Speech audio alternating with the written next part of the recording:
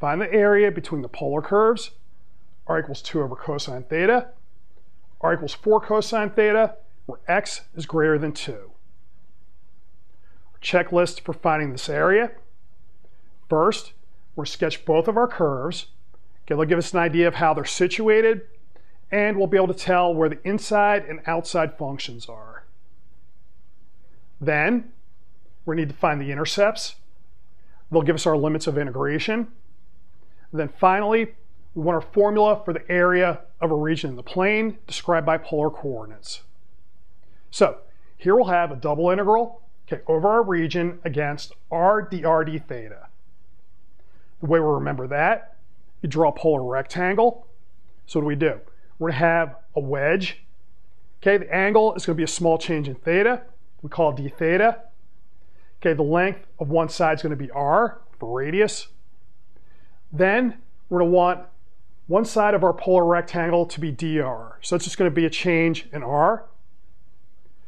The length of the far arc here is going to be, okay, it's radius times angle in radians. So that'll be r d theta.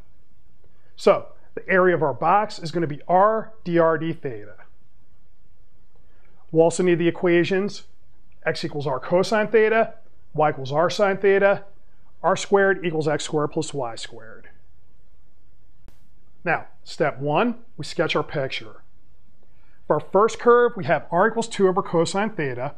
Push the cosine to the other side. Then r cosine, we already saw, is equal to x. So we're going to get x equals 2. So this is a vertical line going through 2. Now, we check a few points just to get an idea of how r comes out. So if we put in 0 for theta, so that's going to be the angle measured against positive x-axis, we're going to go out by 2. Okay, we notch up a little bit to pi 6. We get roughly 2.3. So we go along the angle for pi 6, and then we notch at 2.3, which keeps us on the line.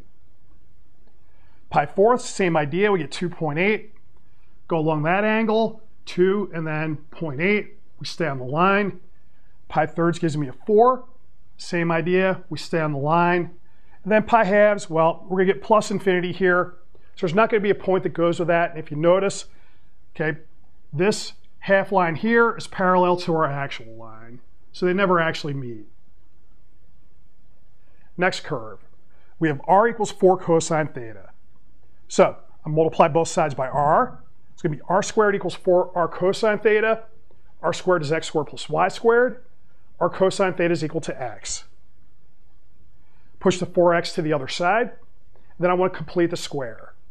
So we're going to take half of what's before the x, so it's going to be a minus 2.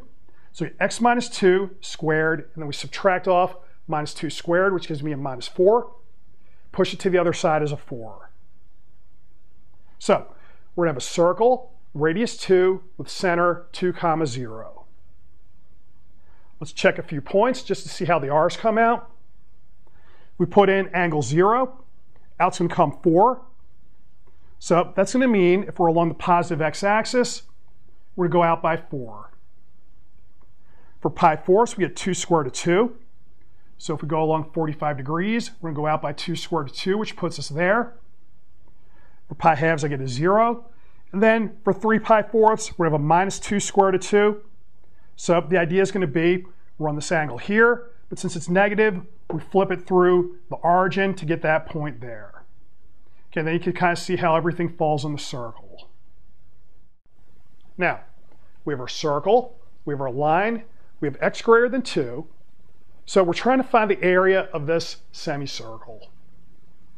Of course, we know how to get the area of that without any calculus, so this is just going to be a check on our work.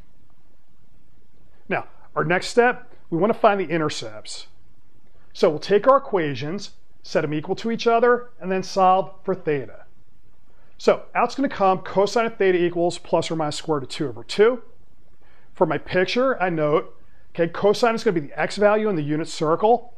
So we really only care about the positive square root of 2 over 2. Those are going to be multiples of pi fourth for the angle. So we get pi fourths, quadrant 4, 7 pi fourths. Now the catch here is we have to think about how we're sweeping our area out. So I went from pi fourths to 7 pi fourths. that's going to start here and then go around like this. So that's not what I want. What I'd rather do is, okay, we'll start at minus pi fourths, go through 0, and then get to pi fourths. So you check your points. Okay, you notice, start at minus pi fourths, you're going to be at 2 square root of 2. For 0, that's going to bring me out to 4 on the circle. Then pi fourths, that's going to give me 2 square root of 2 up here. So we want to use these for our limits. Now, when I set our limits up, what's going to happen? If I'm looking at how we work along the radius, we're going to start at the line and then move our way out to the circle. So the lower limit is going to be 2 over cosine theta, going out to the upper limit 4 cosine theta. Then for theta, we'll go from minus pi fourths to pi fourths. We're going to start here and then sweep out to up here. Last step, we set up our integral and then do our work. So I set up my limits of integration. R is going to be in the inside. Okay, if we integrate with respect to R, it'll eliminate R from our integral. Everything will be left in terms of theta. So if you try to do theta first, what's going to happen is you'll be left in R, and then your limits are going to have theta in them, and then you'll know you did something wrong. Okay, we work it out. Any derivative of R is going to be 1/2 R squared.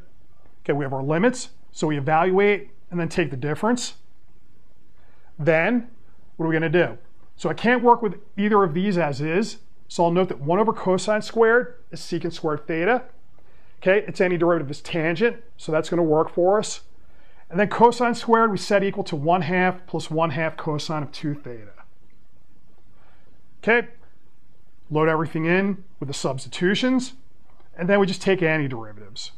So we get this for our antiderivative. I evaluate at pi fourths minus pi fourths, take the difference. When you work that out, what comes out is going to be 2 pi.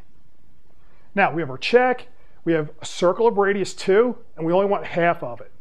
So the area of the whole circle is 4 pi, so it's pi r squared, divided by 2 gives me 2 pi. That checks my answer.